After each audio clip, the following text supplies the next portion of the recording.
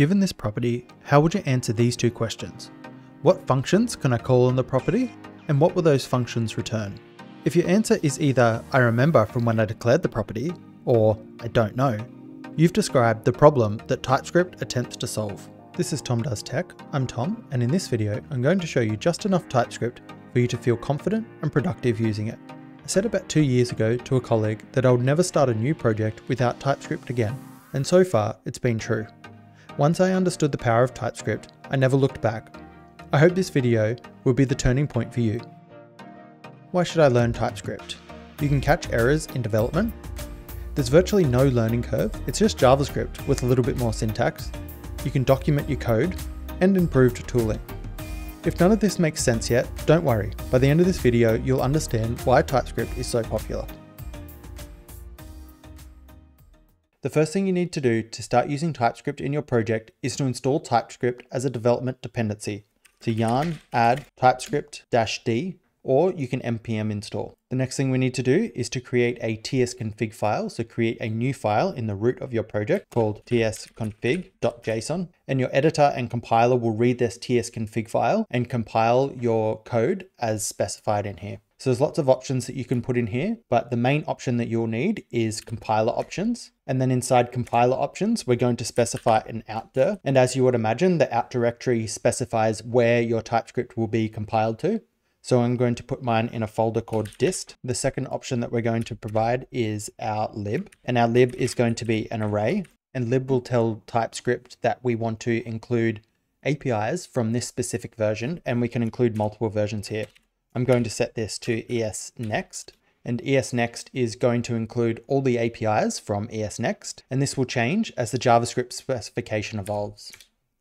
The third and final property that we're going to specify is ESModule interop, and we're going to set this to true. So now that we have TypeScript installed and our tsconfig file defined, we can create a new file called app.ts, and inside our app, we can specify a function, and we can specify some props for this function. And just below our function, we can call our function and we can pass in some props. So to run this function, we will need to compile it. And to compile it, we'll use tsc. So come into package.json and create a scripts object. And inside scripts, I'm going to create one script called build. And this is going to run tsc. And this will build our application into our outdir that we defined. In this case, it's dist.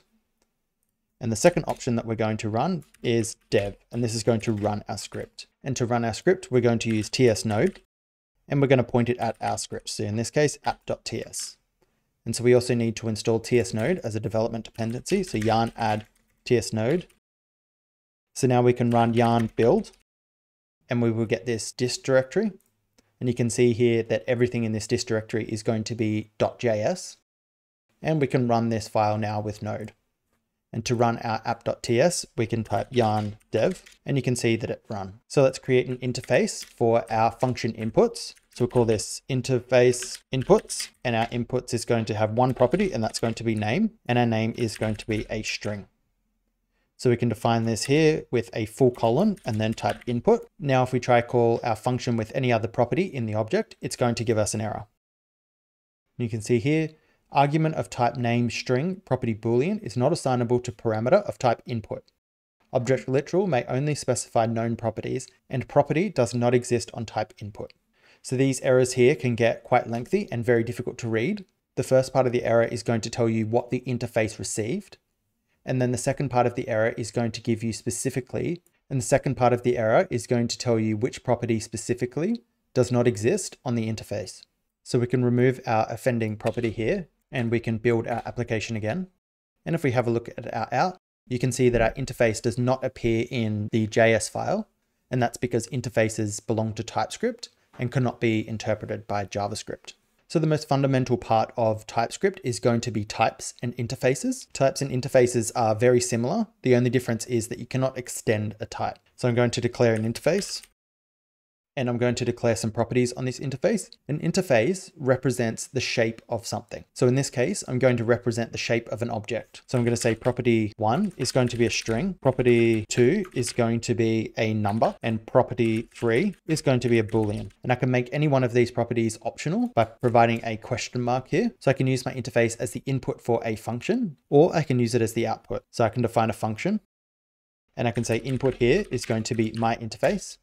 And I can also say that the return type of this function is also going to be my interface. So you can see now that the function doesn't return anything. In fact, the function returns void. So we should see an error here that says void or any must return a value.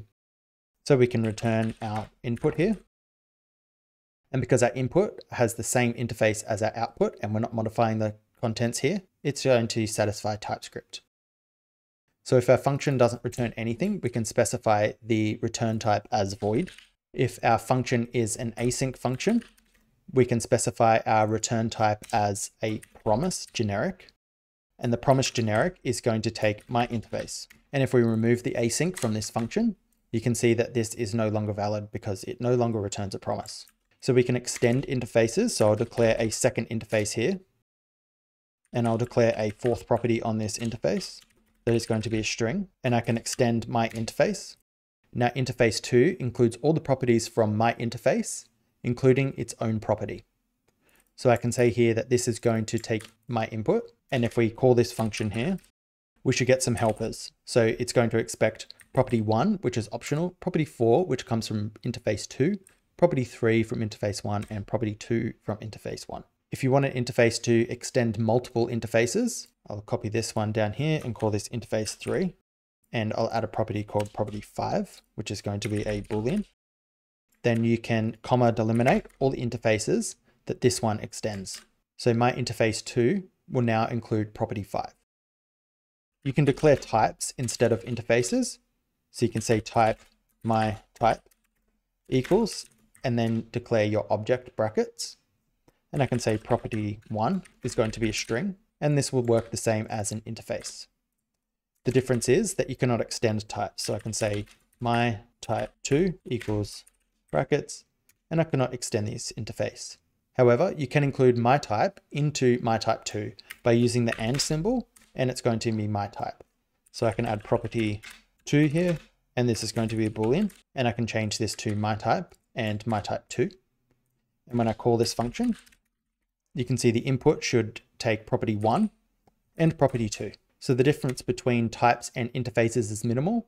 I usually stick to interfaces just for simplicity. The third option is enumerators. So enumerators are essentially JavaScript objects, and they will define a list of properties. So I call this enum, my enum, and my enum is going to be enum1, and enum1 is going to be equal to a string of enum1, and I can do the same with enum2. And I can use my enumerator inside my type.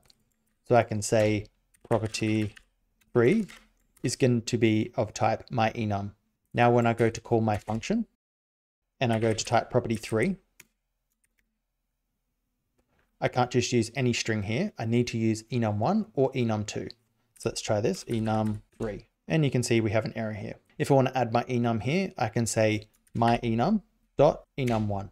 And like I said, enumerators are essentially JavaScript objects. So I can say object dot values, and I can pass my enumerator in here, and I can call dot map, and this will convert my enumerator into an array of its values. Or you can use object.keys, and the key in this case is what is on the left-hand side, and the value is what is on the right-hand side. So that's the basics of types and interfaces. The next thing we're going to look at is using TypeScript with libraries. So if I install any library, in this case, I'm going to use Express. I can import Express, and I can say const app equals Express, and I can execute that. And on our app, we have a type of any. And in TypeScript, if you want to opt out of the types, you can type anything as any. It's generally good practice to avoid using any because it doesn't provide any of the benefits that TypeScript provides. So this doesn't look right. App should have a type of Express. And this means that Express doesn't have its own set of types. It's made in JavaScript. So we can install the types from a mono repo called definitely typed. And to do that, you type yarn add, and it's going to be @types, and then the name of the library that you want to install the type from. and install your types as development dependencies. And you can see here now, through a little bit of magic, our app has a type of Express. So we should get all sorts of helpers now. And you can see that we have all these options that are available on the Express interface. If you want to see what the Express interface looks like, you can hold Command or Control and click the object. And now you can see the function declaration for Express. And this is really handy when you're trying to see what a function does. And these comments here will appear when you hover over the function. You can see here, creates an Express application. The Express function is a top-level function exported by express.module. So Express is a third-party library, but what about something that comes with the Node standard library? So we can import crypto from crypto, and now we can say crypto dot, and you can see here, you get a bunch of suggestions for things that we can call on the crypto object. And again, you can command click into crypto, and you can see here the module declaration. The next thing to talk about is generics. So a major part of building software is building functions that don't have well-defined APIs, but are still reusable. So given this function here, function myFun, that takes an input and simply returns the input. And then if we use this function, const result equals myfunc, we want to be able to type result. In this case, it's any. And so we need to be able to type input, but input can change. So input could be an array, or input could be this object. So for this, we can use generics. So generics are defined with the greater than and less than symbol, and we can put our type here. And sometimes you'll see this abbreviated to just a T, and we can say that our input is going to be of type T, and we're going to return type of T. So you can see now that we get an interface on our result, and we get an interface on our result too. So this is interesting because it's the same function, but it has different return results. And we can specify the input interface here manually if we need to. So in this case, it's going to take a name, and that's going to be a string. Our function here is going to just take an array of strings.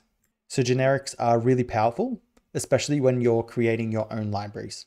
The next thing to talk about is utility functions. And there's a lot of utility functions, but I'm just going to talk about two of them. I'm going to talk about partial and omit. So we can define a new object, and we can type this object as partial. And partial is a generic, and you'll recognize that from the greater than and less than symbols. And we can pass our interface into the partial generic.